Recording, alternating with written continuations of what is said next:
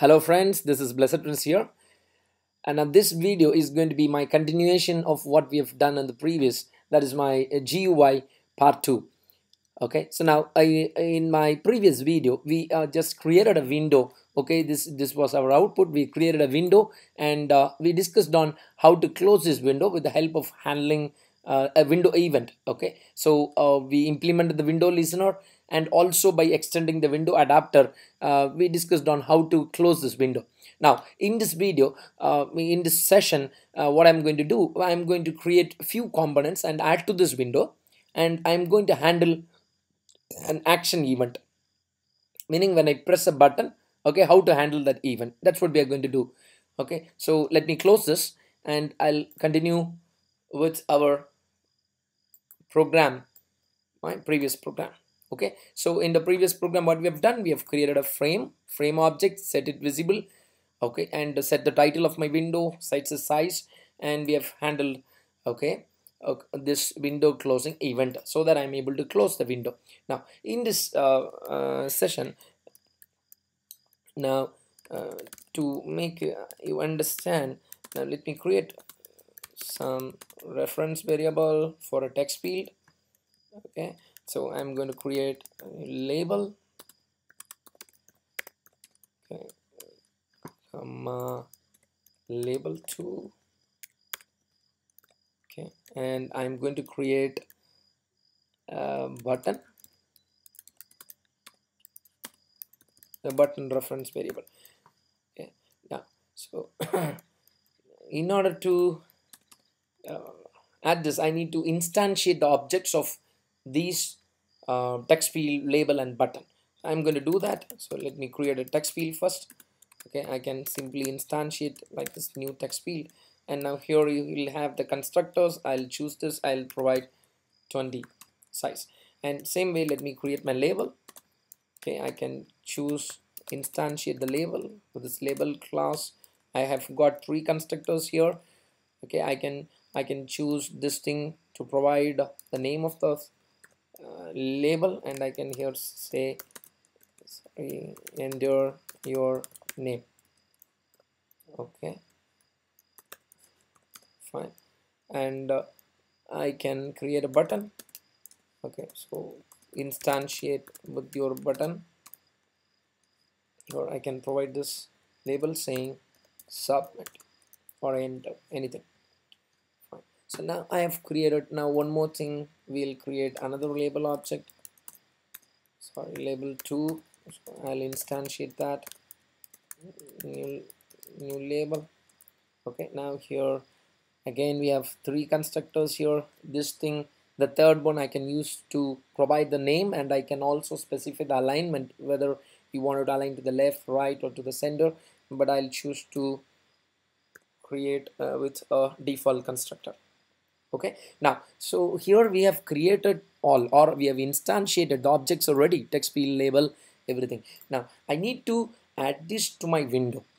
Okay, fine. Now I need to add this to my frame is the window. So how I can do that? With the help of method of components, where I can say add a component. Okay, so now what I need to add, I need to add to the add of, initially I'll add a label. Okay, so now this will say enter your name. Now by the way, I will add a text field. Okay, with the add method, or I'm going to add a text field, and then I'll add this button to this frame. I'll say add of button. Let me add the other label also, label 2. Okay, now I have added everything to my window. Okay, now let me try to run this. Okay, you see nothing here, it is the same, nothing is added to my window, because whenever I try to add something, I need to provide a way to arrange the components in my window. Okay, so that is done by your layout manager. Now there are few layout managers. The one of the layout manager what I'm going to use here is the flow layout, meaning it arranges the components from left to right. Now how to set, okay, to my frame window, I am going to set the layout so that my components will be arranged. I said set layout, and here I'm going to provide an instantiate flow layout. Okay, flow layout. Okay, so my frame window is now following the flow layout, meaning my components will be arranged from left to right, the way how we write. So these things are done. Now let us try to run this. Okay, now yeah, good. Here you can find I'll enter your name. Okay, and let me say I have entered my name, Ajay. Okay, and when I submit, nothing is happening. Okay, now what I wanted to do, when I click on submit, I need to there is another label added to this window. Now let's see here, which is not visible because I have chosen to create this label with empty constructor. There is no name given to the label, but this label is somewhere here. So I need to set my name into this label. Okay, this is my friend's name. I'm going to add this name in this label. Okay, so when I wanted to do that, when I click on the button, so when I click on a button, so an action event is generated. So my button should be registered to listen to this event. So what I will do, first I will make this registration process. So I'll say button dot add action listener. Okay, action listener of this current object. Now when I say this, meaning this object must be an object of type action listener, meaning this class should have implemented action listener. So I will say it implements action listener. Okay, now if I implement an interface, I am supposed to implement all the methods available with that interface. Now within this interface action listener, there is a method called action performed. So I'm going to implement that method. Okay, so you can just choose, click there, and you can implement all the abstract methods. So here we have done the action performed method. Now whenever I click on a button, what happens, it creates an action event and it invokes this action performed method. So here I can specify what I need to do when the button is pressed. Okay, so here I will mention what I need to do when the button is pressed. I want to take the name from the text field and I wanted to set to my label 2. So I will say label2 dot set text. I'll use that method, and to the text set text, what is that argument I wanted to pass? I wanted that string that is taken from a text field to be passed to the set text. So I will simply say text field dot get text. Okay, so here I can also say welcome. Okay, welcome plus, okay, Ajay. Right, so I'll run this program.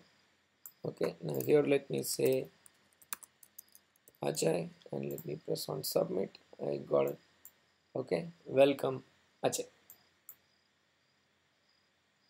Got it. Okay, now so now if I wanted to get, for example, the label of the button, okay, what I can do, I can simply get it. Okay, so let me say string label equal to from my action event object. I'll be able to get. Okay, then here there is a method. I can say get action command. Okay, so I can say welcome Ajay. Okay, so I can simply say welcome welcome Ajay.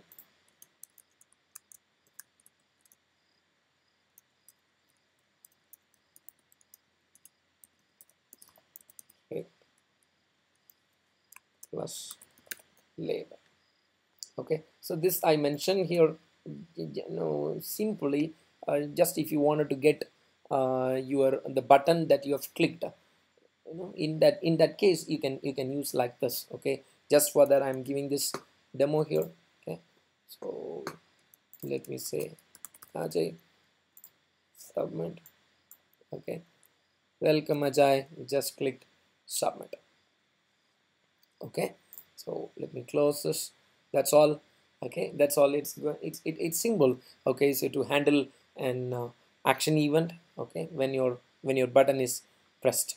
Okay, hope you have got the simple concept Okay, see you in my next session. God bless you.